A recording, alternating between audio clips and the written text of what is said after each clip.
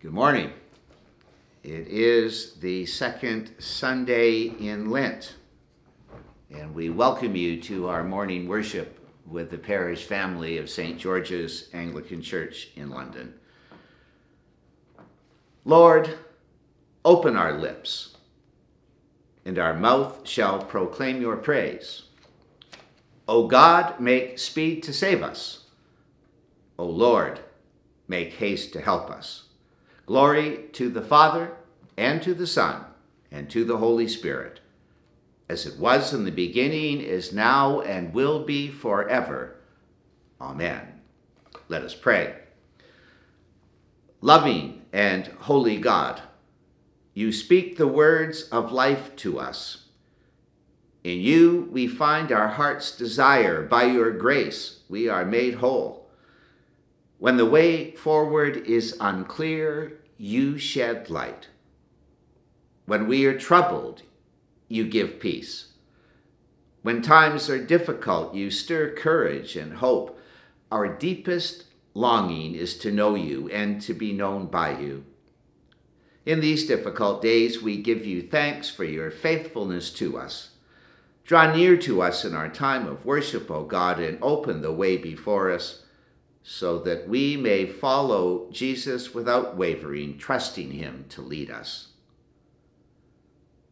But first, let us remember the things we have done, the words we have spoken, the thoughts we have had, which got in the way of the good you would have us do, and the love you would have us live out in our day-to-day encounters. And so together we say, Gracious God, although following you brings joy, we confess the way is sometimes hard for us.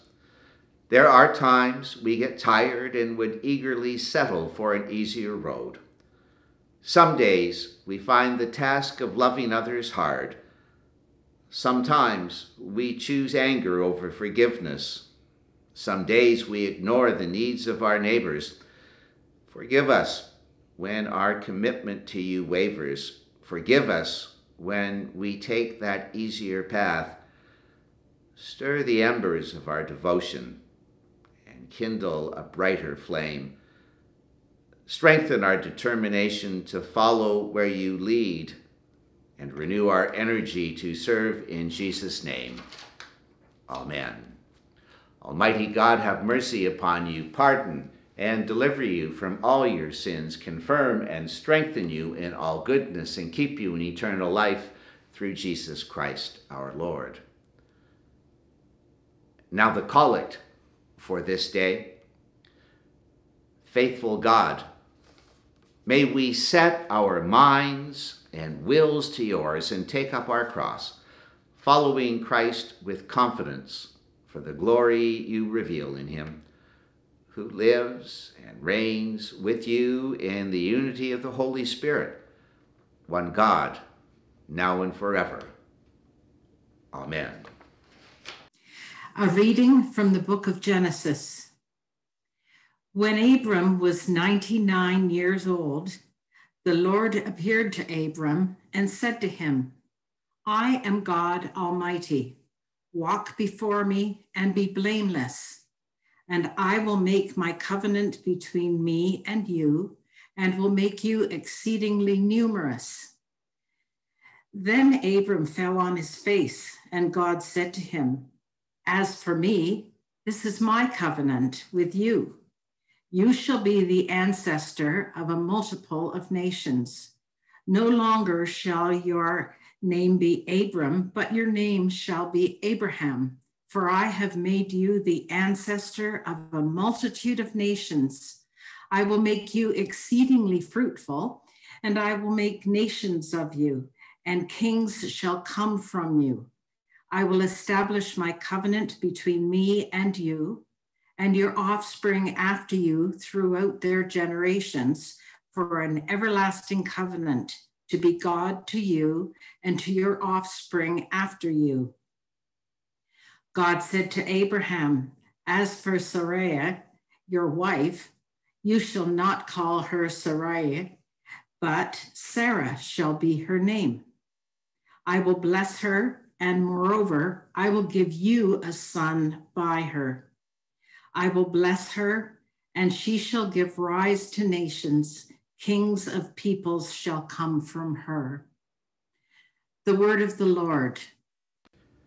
We join together in our canticle for today, God's plan of salvation, as together we say, "Blessed be the God and Father of our Lord Jesus Christ, who has blessed us in Christ with all spiritual blessings of heaven. God chose us in Christ before the world was made to be holy and blameless, and to live in his holy love in his presence.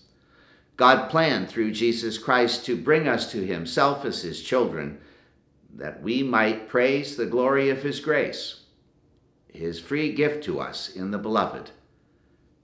In Christ, we gain redemption. Through his blood, our sins are forgiven. How rich is the grace of God." A reading from the book of Mark. Then he began to teach them that the Son of Man must undergo great suffering and be rejected by the elders, the chief priests, and the scribes, and be killed, and after 3 days rise again. He said all this quite openly, and Peter took him aside and began to rebuke him. But turning and looking at his disciples, he rebuked Peter and said, "Get behind me, Satan, for you are setting your mind not on divine things, but on human things." He called the crowd with his disciples and said to them, "If any want to become my followers, let them deny themselves and take up their cross and follow me.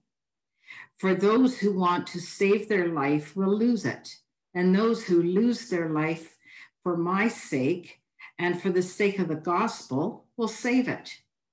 For what will it profit them to gain the whole world and forfeit their life? Indeed, what can they give in return for their life? Those who are ashamed of me and of my words in this adulterous and sinful generation, of them the Son of Man will also be ashamed when he comes in the glory of his Father with the holy angels." The word of the Lord. I speak to you in the name of God, Father, Son, and Holy Spirit. Amen.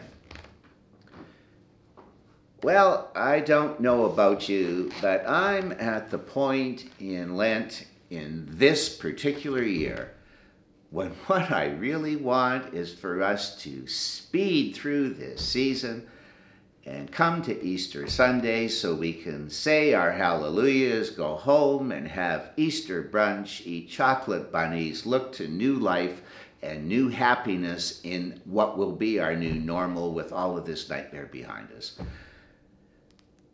But this Sunday, this second Sunday in Lent, the Spirit is whispering in my heart, not so fast. There are decisions that have to be made. Let me tell you what I'm talking about. We start with our Old Testament lesson, and what a great reading it is. It's a lesson that takes us to Abraham, the patriarch of Judaism, Islam, and Christianity. We go to see Abraham, and he has a visit from God. And there's a marvelous part at the start, which is so horribly translated in our New Revised Standard Version, where we hear the words, "I am God Almighty." That's a terrible translation. In actual fact, the Hebrew translates more like, "I am the God of the mountains." Think about that. I am the God of the mountains, the God who would meet Moses and Elijah and Jesus on mountaintops and change the history of the nation, change the history of humanity. I am the God of the mountains. And then he says to him, "Walk before me." And El Shaddai, the God of the mountains, is not talking about starting a parade. What he's talking about when he says, walk before me, is, listen, Abraham, every step you take, every move you make, every action you do, every decision you make needs to be made in reference to my will, to my plan for humanity, to my plan for the world. And then he goes on to say, and be blameless. And at this point, he's not saying, and you need to be spotless, you need to be without sin. What he's saying to Abraham is, listen, you need to be whole, entire, complete. You need to be the best you can be. You need to be the best version of yourself. El Shaddai, the God of the mountains, saying to Father Abraham, walk before me, live in relationship to me, a relationship that directs your life, and be the best you that you can be. And if you do that, then I will be your God. And not only does he say to him that he would be his God, but he makes a promise. He says, I will give you descendants. You and your wife Sarah, you will become the patriarch and the matriarch of a nation, of many nations, the future of humanity. And not only will I give you descendants, but I will give you land. Land that will be yours and yours for all time.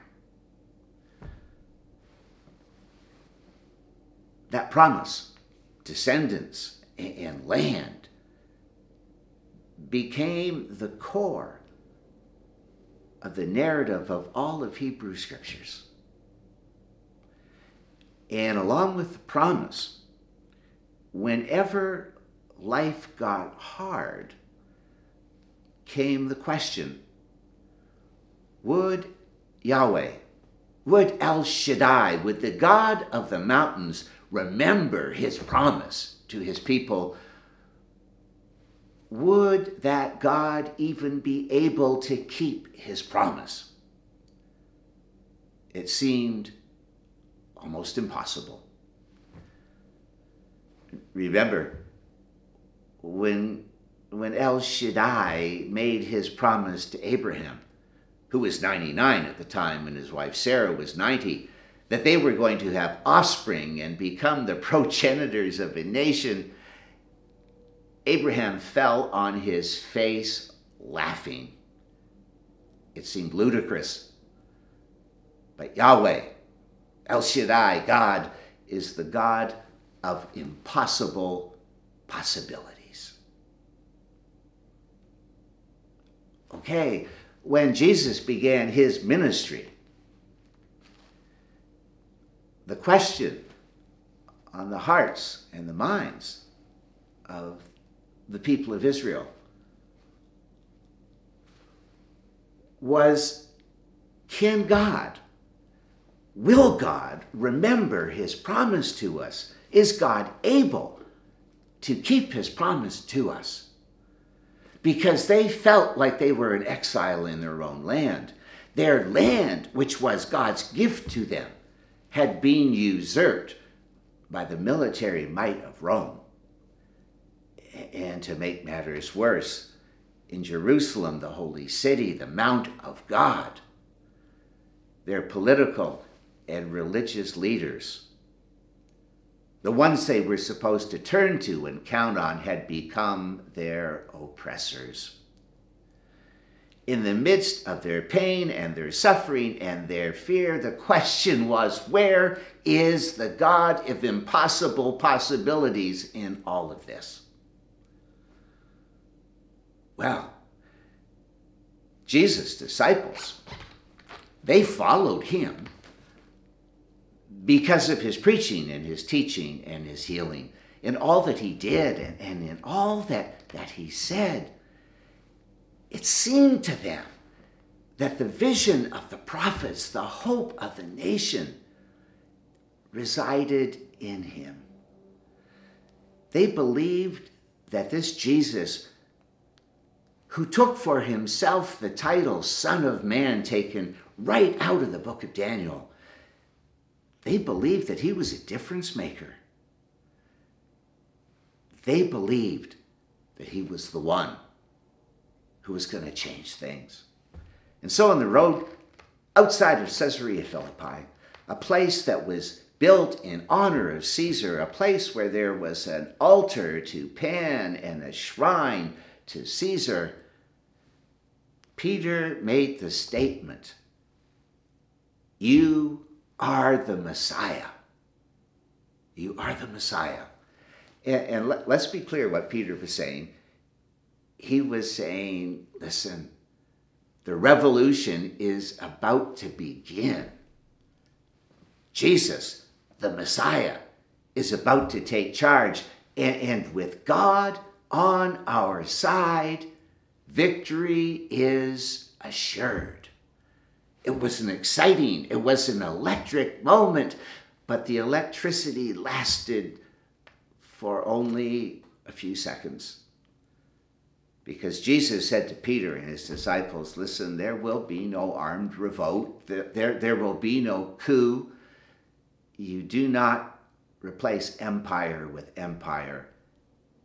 It doesn't work. There will be no coup. There will only be a cross. Let the rebuking begin. David Lose, who writes a blog called Left Behind and Loving It, says that Peter's vision for the Messiah is the one which we usually would want and embrace. Because Peter's vision of a Messiah, let's one if we were honest with ourselves, is the one that we cling to. See, it's the picture of a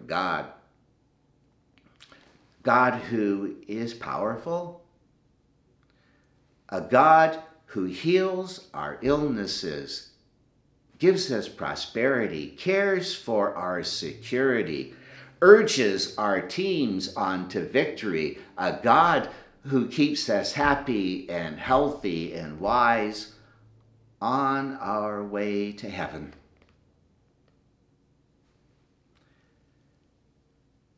But Jesus points to a God who comes to us in vulnerability, in suffering, in loss, and in death. He points to a God who comes to us when we need God most.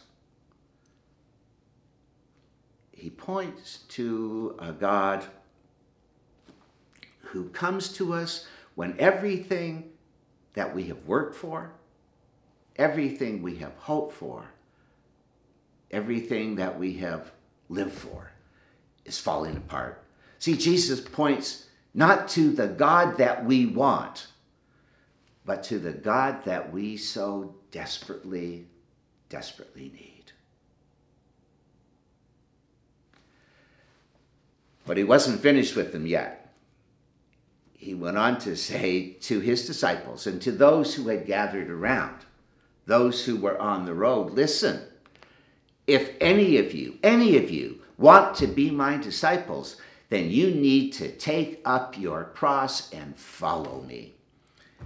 And I am sure what Jesus means by that is to take up your cross.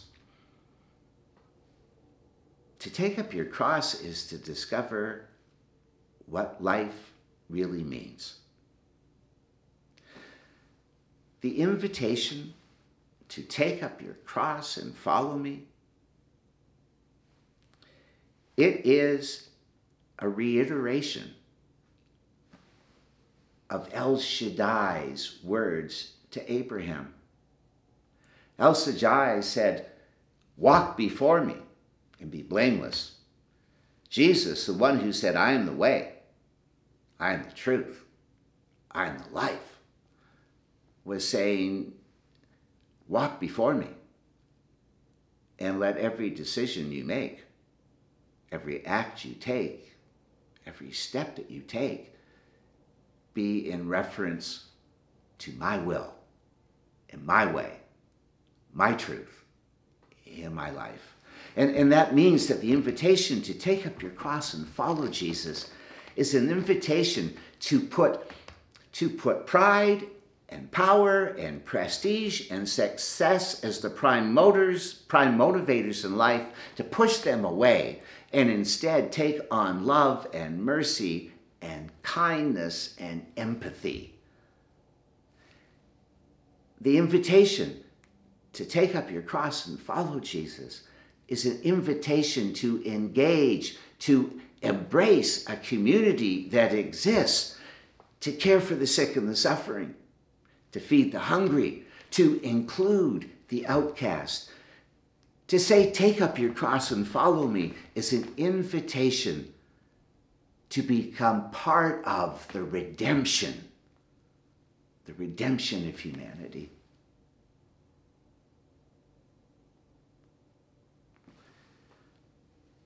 I believe that on this second Sunday of Lent,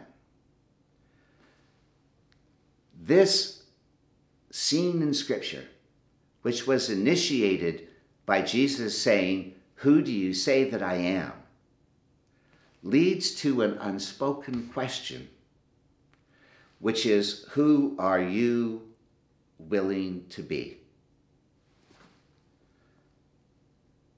As church, as individuals, who are we willing to be?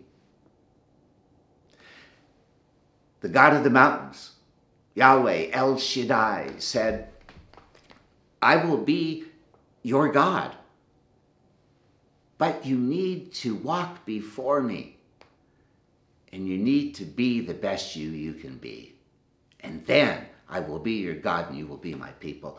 The question is, are we prepared to really be God's people? Or is it easier for us to keep God at arm's length, where there are no demands? No demands. Jesus said to his followers, if you want to be my disciples, take up your cross and follow me. His followers did not sit around the campfire talking theology or sit around boardrooms strategizing about how to keep the institution going. They got up and went out and they changed the world in Jesus' name.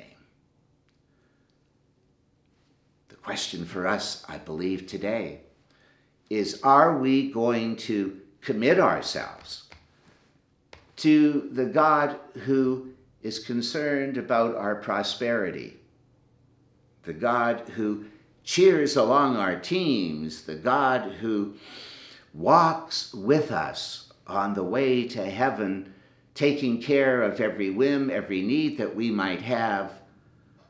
Or are we going to turn to the God that Jesus pointed to, the God of vulnerability and suffering and loss, the God who says to us, take up your cross and follow me? Who are we willing to be? Who are we willing to be? It's the question for Lent, the question that we all need to answer in our own time and in our own way. Amen.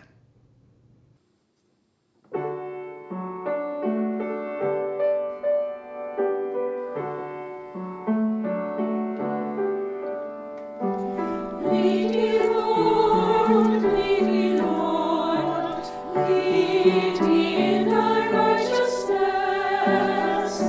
Make thy way great before my face. Lead me,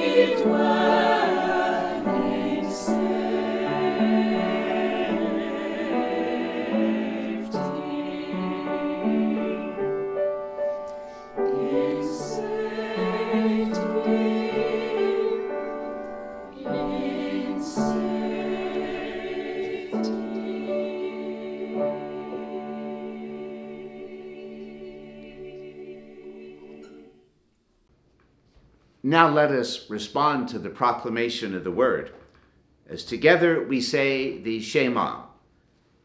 Hear, O Israel, the Lord our God, the Lord is one.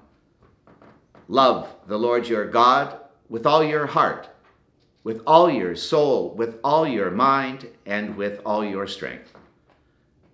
This is the first and the great commandment. The second is like it. Love your neighbor as yourself. There is no commandment greater than these. Loving God, we thank you for the vision you have for our lives, the promises you have made to us, and the journey you open before us. Today, we remember with gratitude the ways our lives are held secure in uncertain times by our trust in you. Moments in these months of pandemic that made us laugh or smile. Moments when we felt your gifts of courage and patience. Times when you helped us overcome temptation. The people who love us and give us encouragement.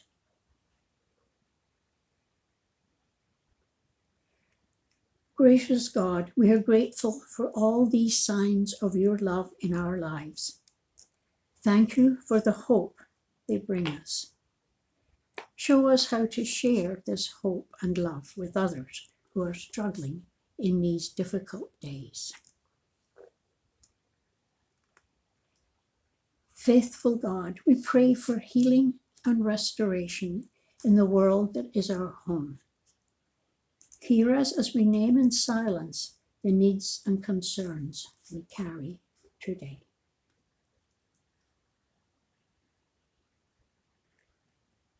We pray for people, places, and situations deeply in need of your grace, especially as they face the fears and frustration of coping with COVID-19. We pray for those who struggle to feed, clothe, or house themselves and their families, and all those who worry about their economic future. We pray for those who are weak or vulnerable for any reason, and for all who lack dignity and respect in our community. We pray for the earth and its well-being, that areas and species under threat will be cared for.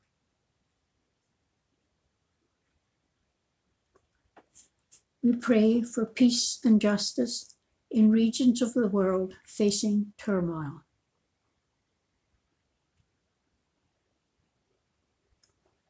And we pray for all those offering leadership and service in these times of hope and anxiety, and for those planning how to offer vaccines in our community, and for those uncertain about vaccination.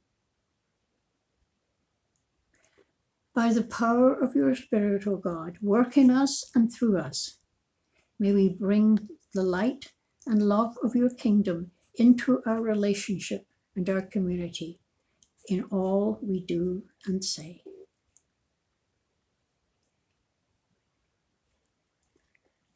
Receive our prayers in the name of Jesus Christ our Lord, who taught us to pray, saying,